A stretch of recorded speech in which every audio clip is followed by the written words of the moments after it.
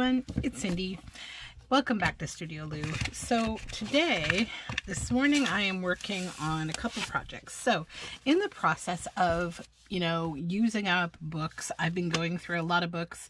I've been making a lot of ephemera using birds and going through kind of old bird books. So I have all of these black and white illustrations of bird heads, and I'm a huge fan of anthropomorphic things, like objects, animals, whatever, to be kind of characterized to look like people. So the cool thing is I'm taking part in, for October dailies today, I'm working away on them. I'll actually share my progress too with you on the others, but today I'm on day 8, which is anthropomorphic, which is perfect. So maybe I will catch you up on my October dailies before I get started on that.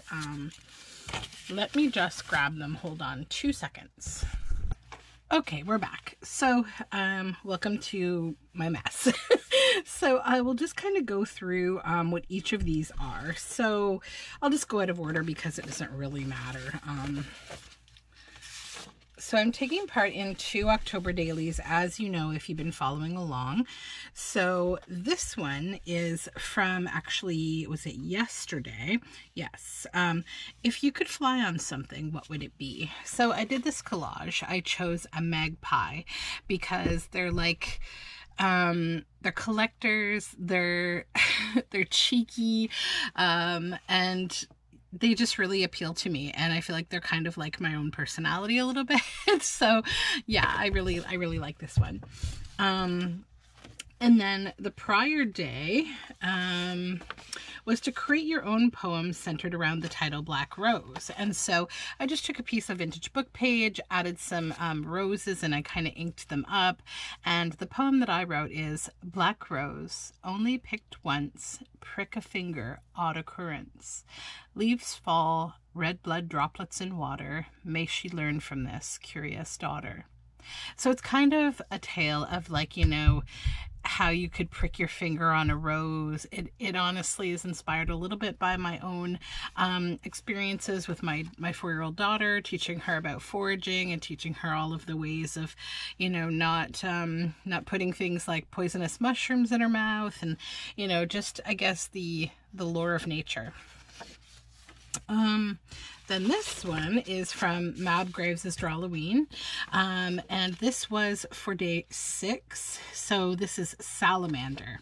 So I was inspired to depict, and I drew the salamander, the 2-headed salamander that was born in Israel, I believe. And I just kind of depicted it with these letters that I cut out to look sort of like a softer version of those like VHS tape boxes from the 80s. And in the background is actually a Japanese kind of landscape. I just wanted it to be kind of like one of those old movies, like, like the ones that are themed around like bugs or different kinds of reptiles that like attack a city. And so I had a lot of fun with this one. I really enjoyed it.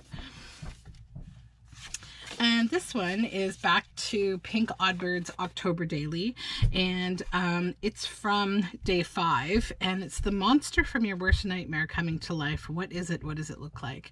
So this one is very simple to me, but also very meaningful.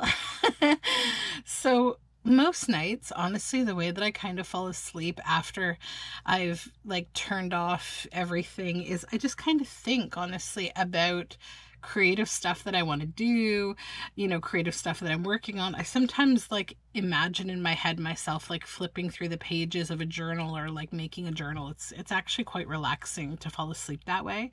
But my nightmares, I would say, or my bad dreams, my bad thoughts that I have sometimes at night often revolve around that same thing, which is like bad things happening in the studio, having too much of a hoard around me, feeling too cluttered, books toppling over, things going wrong, not getting enough time to work on the things I want to get to work on. So this is just a little vintage book page that I inked up, put this little face, this little sort of grumpy, troubled face, and it's really representative of just kind of like my worst nightmare, which is like when things just like really go wrong creatively. I mean, obviously that's not my life's worst nightmare. There's you know, people to think about in that regard. But yeah, I wanted to keep it a little bit lighter, and so that is who I chose to depict. Okay, then this one, this one is the Studioloo Club again, and it is from Cryptid, day 5, Cryptid. So this is a flamingo cart, which is the cryptid. If you don't know what a cryptid is, it's basically a creature who is only rumored to exist, but it's never been proven. So this character design, this image is actually from a Graham Base book called Mixed Beasts, where he blends kind of like different animals together. So when I thought about the flamingo cart, it made me think about Pink Flamingos and the movie and Divine, and then the whole thing just kind of came together in my head. So I just created this kind of dark sky collage, some houses that remind me of Baltimore row houses in the background, because Divine is, you know, from Baltimore and part of the whole Dreamlanders and John Waters iconic Baltimore film crew who really pushed the limits of filmmaking in the 60s, 70s. So then I just added a couple of bits of words, which I think always kind of make things a little more complex. And it's the song of a bird, the dead heart. And so it creates a narrative there for you. And then this one, we pop back over to Pink Oddbirds October Dailies, and this was to depict our own enchanted amulet. So this one, I actually made it with paper mache, so it's, hopefully you can see it has like a texture to it, it's got movement. I painted it in a Caucasian sort of skin tone, and to me, the human eye is like the amulet of the body, and it's the most enchanting thing I think that we're built with. It's the most interesting looking, it's the most complex. And so I used a carnelian stone actually as the eye. I painted the pupil on, sculpted the eye itself, gave a little bit of a you know, a batwing eye there, and some mermaid inking up top to just kind of create an overall look. And yeah, I'm happy with this one. And I also really love the feel of it. I paper mache it with vintage book page. And then this actually is totally unrelated, but I'll show it to you as well. This is kind of like a weekly wrap up, I guess, today. So, because it's been like a little while since I've done one of those. So this is actually from Anne Brooks' 52 Tags Handmade Challenge. This is week number 40, and it's something yummy. So use something yummy in your stash that you've kind of been hoarding. So for me, I do sculptural wet felting when I have time to, from time to time, in my cluster of different hobbies that I have.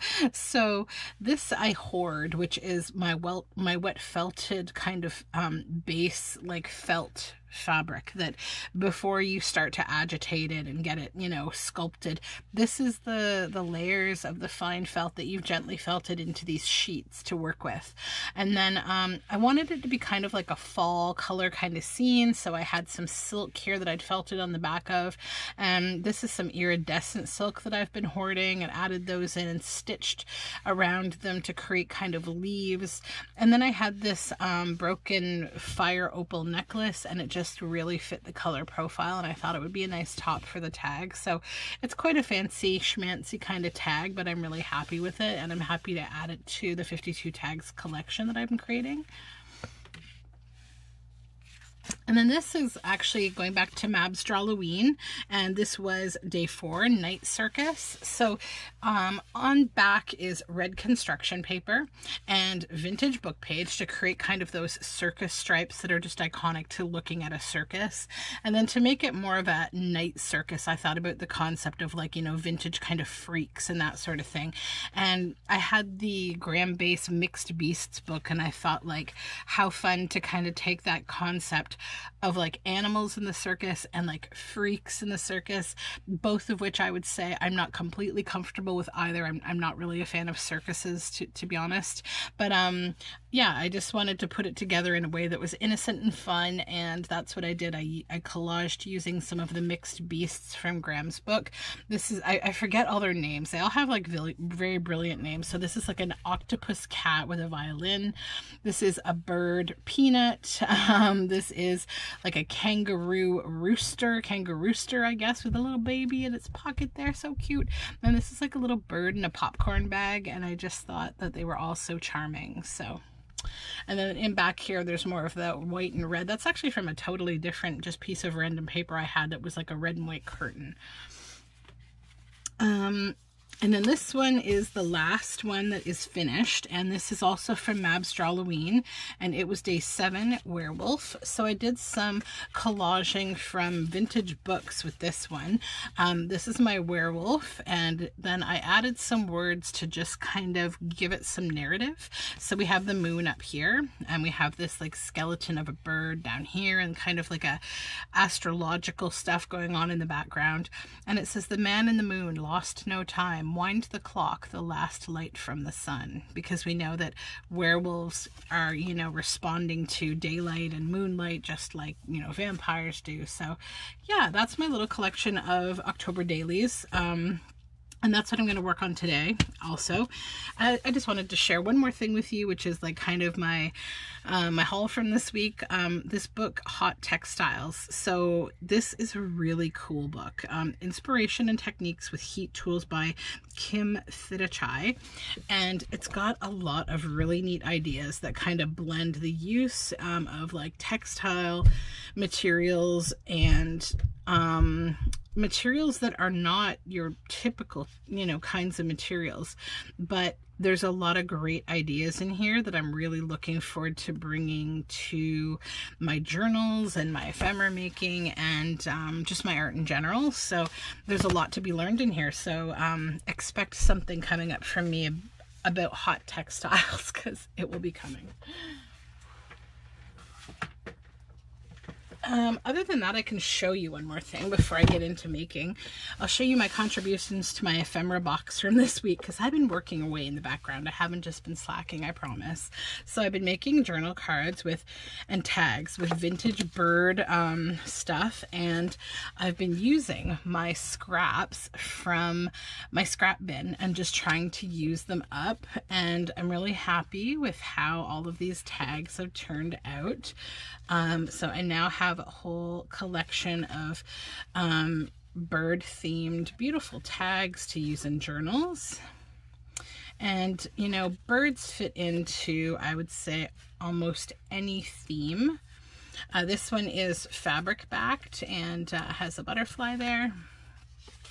And then I also was using up some vintage book pages from an old, I believe, I want to say Grimm's Fairy Tale, The Wild Swans book, maybe, that had some other stories in it too.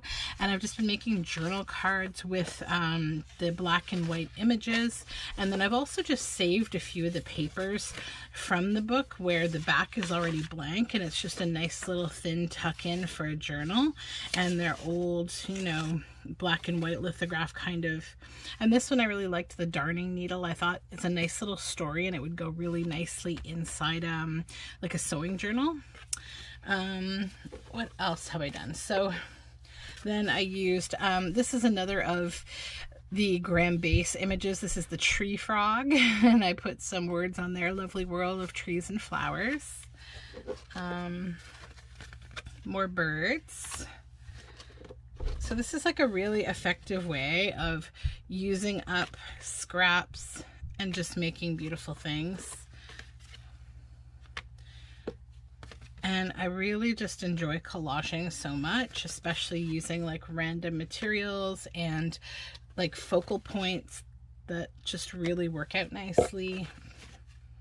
So all sorts of these. Some of these I made, I think, in one of my last videos. So you might have seen a few of them, but I just kind of wanted to go through and show you. So yeah, that's where we are with those. So lots of ephemera being made here between the October dailies and this use it up kind of personal challenge that I'm on. I saw this morning, I was watching videos and I saw that Nat Williams was doing this. She's doing this like idea where, you know, a lot of junk journalers will do book hauls, like the books that we thrift to make journals with. And she recommended using like a Friday book haul hashtag, which I might do. I certainly won't have books every Friday, but that's kind of the idea. Like her idea is, you know, there's enough of us out there that, you know, we thrift for books. So it would be kind of cool, like every Friday to post your video, because then there'd always be something for, you know, to watch on a Friday. Like if you enjoy watching book hauls, and we could find some new, you know, YouTubers to follow. And yeah, so I watched that this morning, and I think I might participate a little bit in that. I also watched Nick the Booksmith's the first in her new series of Craft and Crime, and I really like that idea. I think it's really good for her. I think she's a very good voice for that. It got me thinking about how I used to have like a podcast. I've actually had several podcasts in the past, but I do this thing, unfortunately, that in the industry is called pod fading, which is like you get through a few episodes and then something happens and you just don't make them anymore. And for me, it's been, I mean, a lot of things, a lot of it to do with like pregnancies and having children and no longer having the time. Like my latest podcast is called I'll Teach You Something, and I do it with my husband, and we've kind of pod faded, but with the plan to return to that one. I'm really hoping we get a chance to soon, because I really enjoy doing it with him. Like, and I think it's nice to have something that we can just casually do. We have a lot of fun. I usually link to it in my show notes every day. Sorry, not my show notes. I'm talking podcast lingo now, but in the YouTube description, I always link to the podcast, because it's there. It's on everywhere you go to find podcasts, and I will come back to it. I know I will. Prior to that, I used to do a podcast called Ollie Ollie Oxenfree that was about missing people. I still kind of want to go back to that, but I think with a slightly different format. I've been thinking about it like a little bit. I sort of thought about it when I watched Nick's video this morning, like, could I bring attention to missing people and do a little series of my own that's similar to that, that's about like, you know, missing people, but maybe I'll just sit and like work on stuff while I'm talking about the story, and then I'll, you know, share pictures and clips as I can to, you know, bring attention to these stories. It's a very careful topic. I actually dug in quite deep because I interviewed families of missing people. I was focusing a little bit on Canadian cases and Indigenous people and people of color that typically get a lot less coverage in the media than Caucasian people do. So yeah, it's like a very heavy topic, but you actually have to be really careful when you're covering missing people stories, because sometimes it's actually, there's a lot more going on than what you really know. Sometimes family are implicated in the disappearance, so you got to be careful about that. Sometimes family don't want the attention to you know, especially if it's an old case. Families may not want to have the attention anymore. They may feel that they have already reached the conclusion that their loved one is gone, and they don't want to keep reliving the story. Sometimes certain people, their methods, both in true crime and in missing persons coverage, can be very disruptive to police or other people that are professionally hired to investigate these things, or the family investigating, or trying to work with, you know, maybe a hostage situation. A lot of things go on, and that's the thing I think is really important for people who consider themselves a part of like a true crime or a missing persons community online. Like there's a lot of it on Reddit. There's a lot of kind of groups that really take to trying to find missing people, which I think is, you know, it's admirable, but sometimes can get a little obsessive and a little out of hand and a little bit tone deaf when you're not listening to families and yeah, you just got to be really careful. So that one's left me feeling a little on the fence. I didn't have a bad experience with it. I actually had a great experience. I was able to talk to many families. I was able to, you know, hopefully bring, like, shine a light on some cases.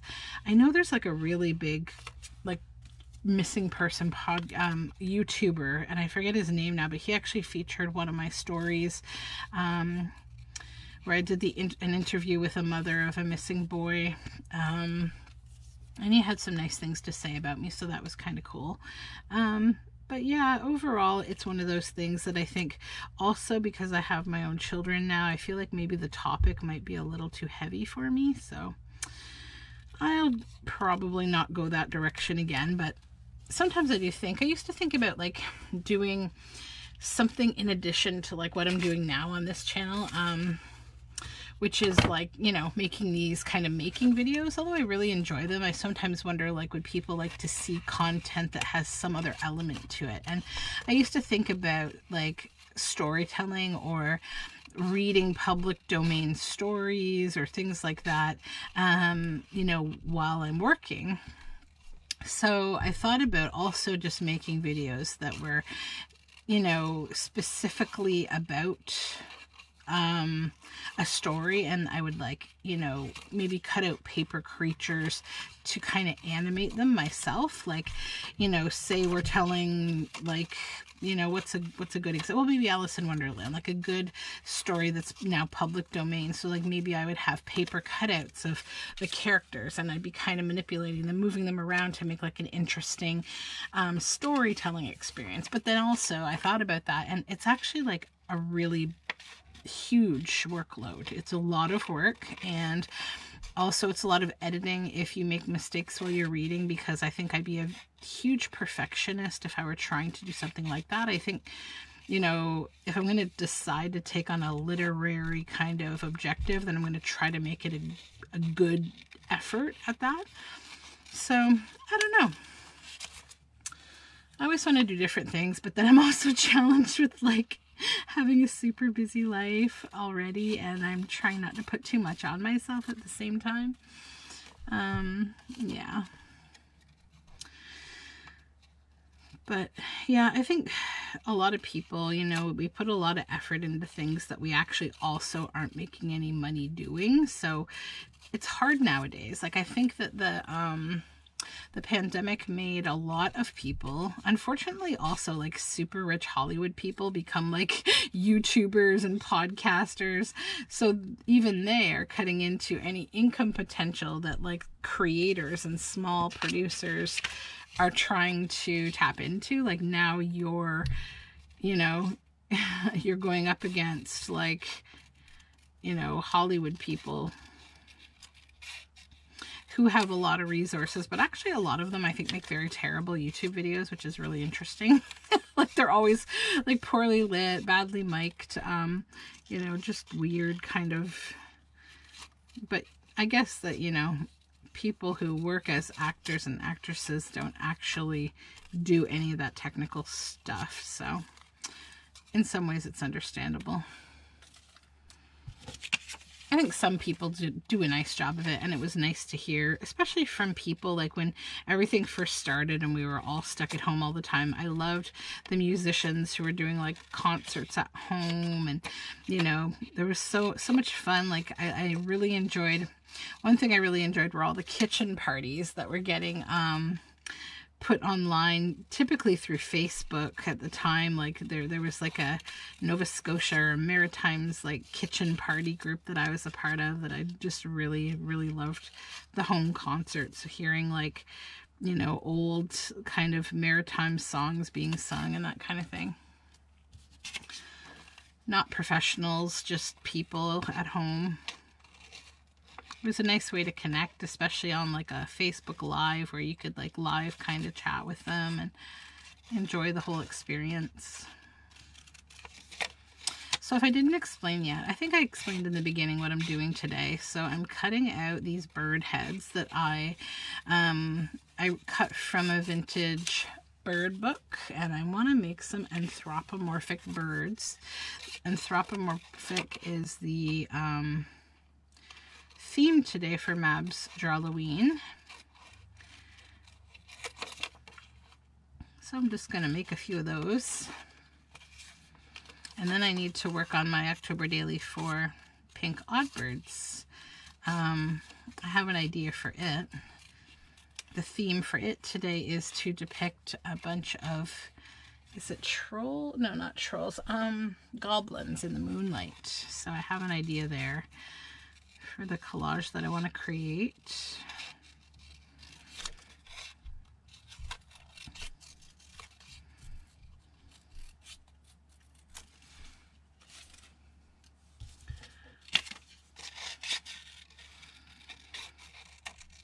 Been a very busy week. My in-laws went home last night. They always leave like very early hours of the morning, I guess, because it's a long drive, and my father-in-law likes to get home before noon hour, so they left in the middle of the night. But we had a nice visit, and that was good. And they didn't need to repeat COVID tests, thankfully, going back to the US, which is nice, because that was a really challenging thing, getting them into Canada. They had to have their negative COVID test within 72 hours of crossing the border, along with like their vaccine passport and you know, their, I guess, their ID, obviously. So yeah, it was hard because most of the labs pretty much around the world, I imagine, are just running testing constantly, because testing is a qualifier for a lot of people to do a lot of different things, and including like daily things. Like some people have to have these tests for their jobs and that kind of thing, and they don't accept the rapid test at the Canadian border. They only accept like the more, I guess, detailed tests, because I guess like the rapid test, the problem with it is that you can get a false positive, so they don't use those. And the only problem is the other one takes, like where they got theirs done was a more aggressive place that would allow travelers, because a lot of labs aren't actually allowing travelers because they can't commit to 72 hours return of results. But the one that they went to, they said like, yeah, we should have it in 2 to 3 days, but then I ended up logging in and it was 2 to 7 days. And so we decided that they would just come and they would drive and drive. And then basically if, excuse me, it all went wrong, yawning, they would have to like get a hotel and then we'd try again, and it would just be this whole thing. But thankfully that didn't happen, and they got here and everything was okay. I got the results in at 6 a.m. the next day, and so we were lucky that way. Now, I have all of these. These are like collages, like of scraps that I cut up a long time ago. And I'm wondering if some of them could work as backgrounds for this kind of a project. So if I were to try to, no, that's too complicated. Yeah, these might be too complicated. And some of these might actually not work at all for anything. I've got to go through them again. These were kind of on a whim. Let's see if we have any that would be useful here. Something like that could be a little better. But then again, I still don't know, because I might not want that kind of a background. And then I also have to work out like how to handle the neck, because see, the width is a lot different, so I'll probably put some ribbon. Yeah, I don't think collages will work. They're too complicated in the background. We'll come back to that another day with those. I'm almost thinking, you know, I've really been liking working just simple with book pages and maybe some cutout flowers or like other bird friends in the background. So let's go back to this, and I need like I was thinking a toadstool mushroom to put under her would be really great. So let's see if I have one. I need a big mushroom.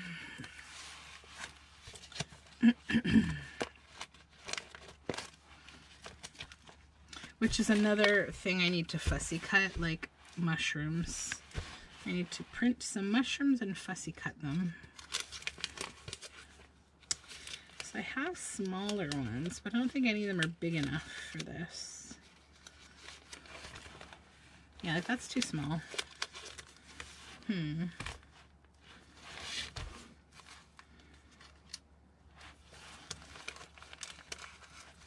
Okay, hold on. Let me grab my mushroom book. I have a mushroom book over here somewhere.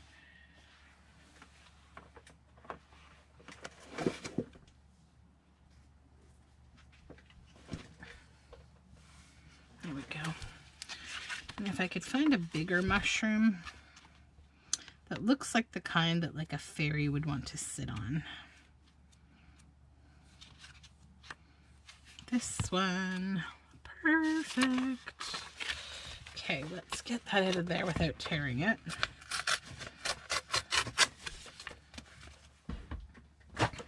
See, this is why it's so important as like a journal maker or a paper artist to have lots of stuff in your stash, because you need this random kind of stuff.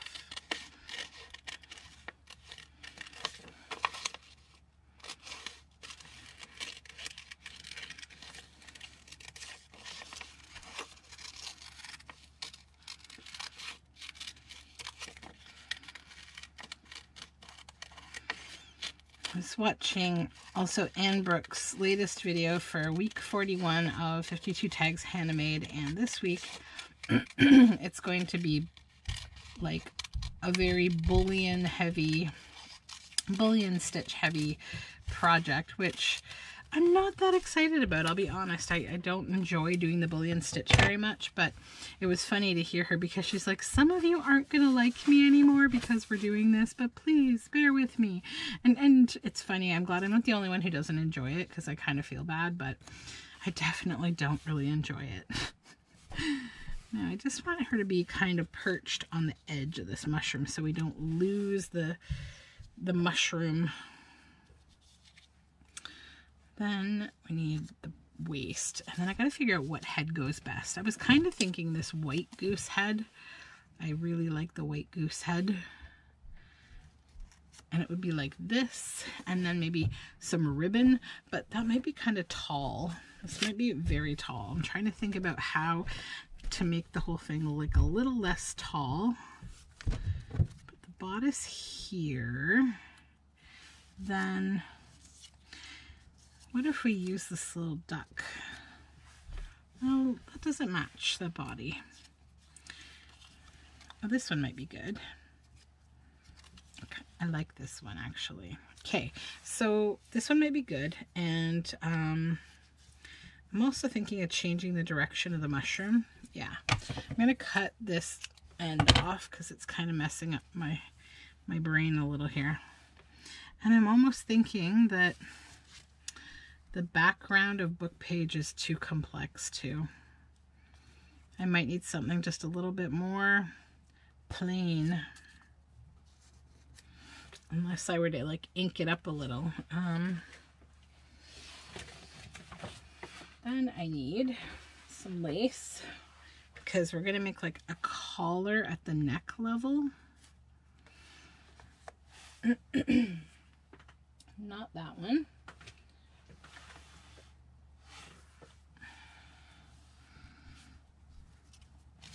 So I think what I'll do is I will try to trim the neck a little closer to what her size of her neck is, then attach them there. This is all very experimental at this stage. This is too big.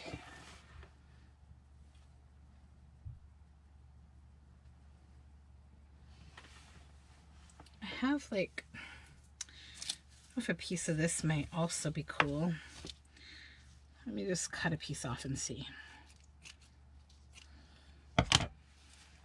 Like a little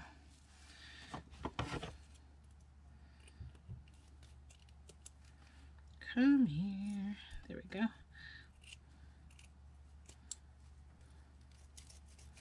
Oh, it's so hard to cut through sequins. What if it was something kind of like this? Yes, that will work. Okay. So that's our piece of fabric. Now I need a better background for this. That's not going to work. I have this book called Portraits of a Marsh, and it's got a lot of nature kind of watercolor scenes in it. So let me just push these over here. Move our little collage over here.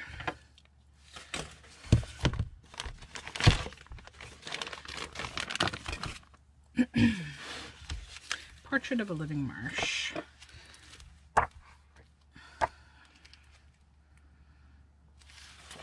This could even kind of be cool, maybe. Because it's not too wild. Let's get an idea here how this would look.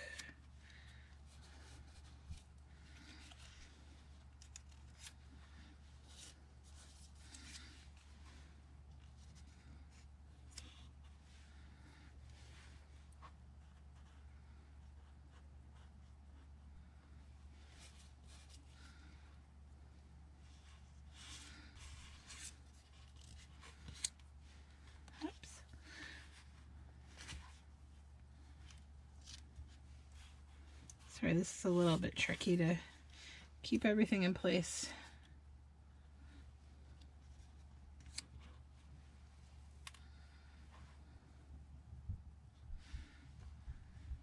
Yeah, I like that. Okay.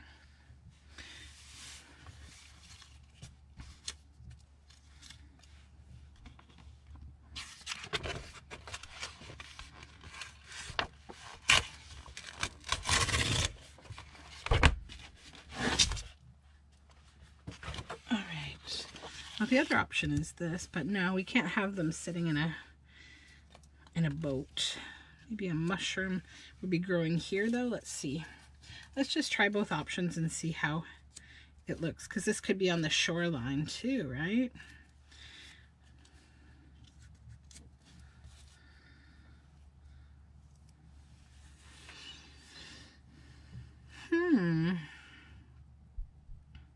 That's a tough choice. Why did I try a second option?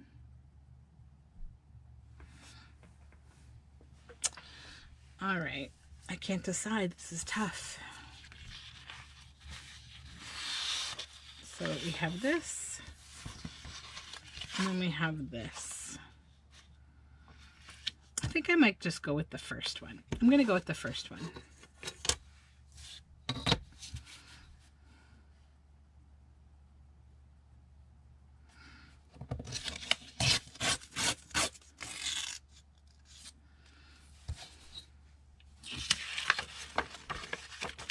The hardest thing about these books that have two-sided pages, you're sort of like, what should I do? Okay, this can go to my scraps.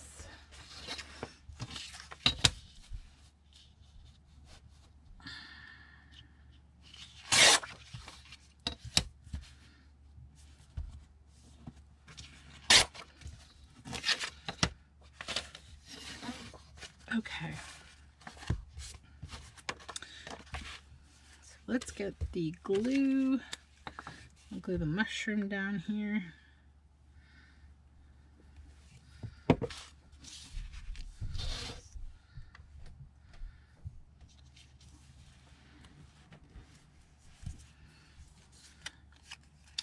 And then the torso and legs.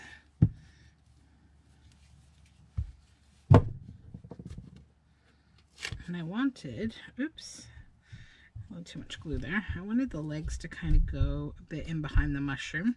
So there's a little dimension to how she's sitting. Okay.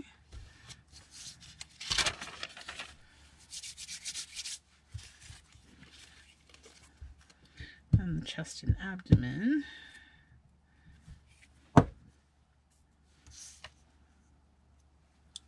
kind of teetering like this a little bit.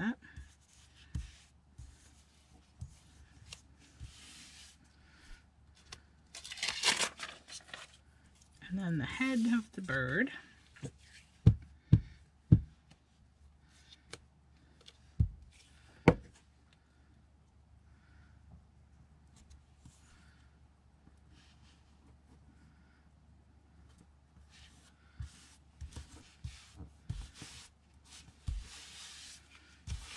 Then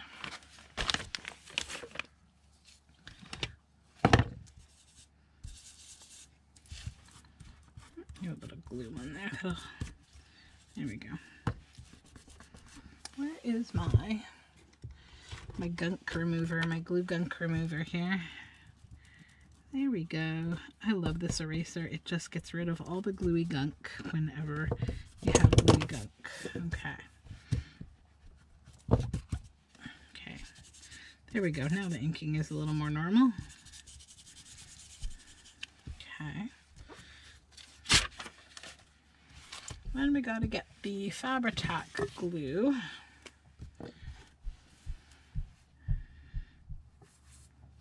I have to refill this bottle. Sorry if it's a little bit slow.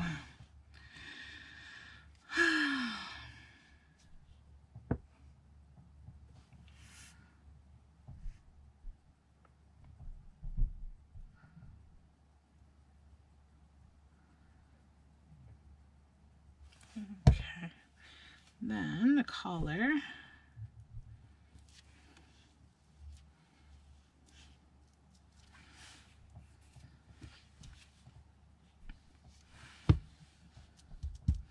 Okay. I just want to back it with some paper here.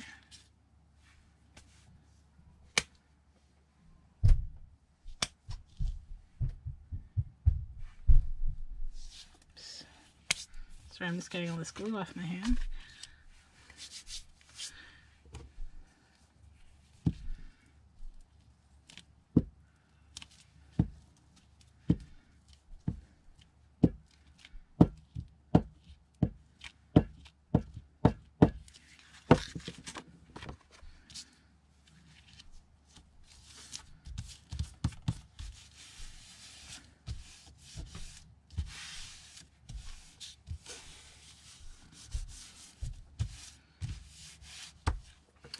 And scissors.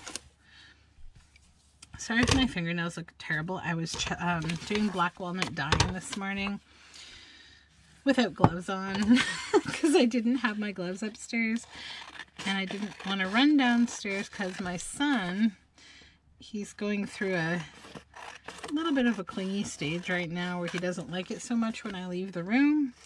And I didn't want to lug him down to the studio to get gloves. So because it's totally safe for your hands, although it does do a bit of staining around your fingernails, I just went for it. Speaking of dyed paper, I will be doing some more batches of hand dyed papers for the shop soon. I know it's like been very low. I'm going to add some more soon though.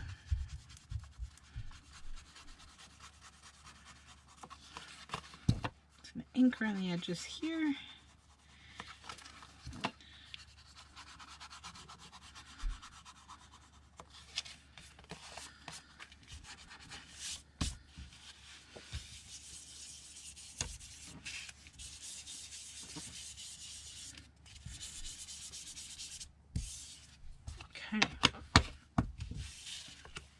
Okay, so we have completed this one. This is the anthropomorphic work for today. I'm probably going to make a few more of these today, but I'm probably first going to work on the goblins for the other October daily. So I will get on that, and thank you so much for hanging out with me and getting caught up on October dailies and doing a little bit of work. Always fun.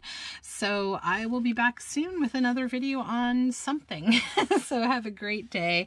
All of my information is down below in the description box. If you haven't yet subscribed, I'd love it if you did. All right, bye for now.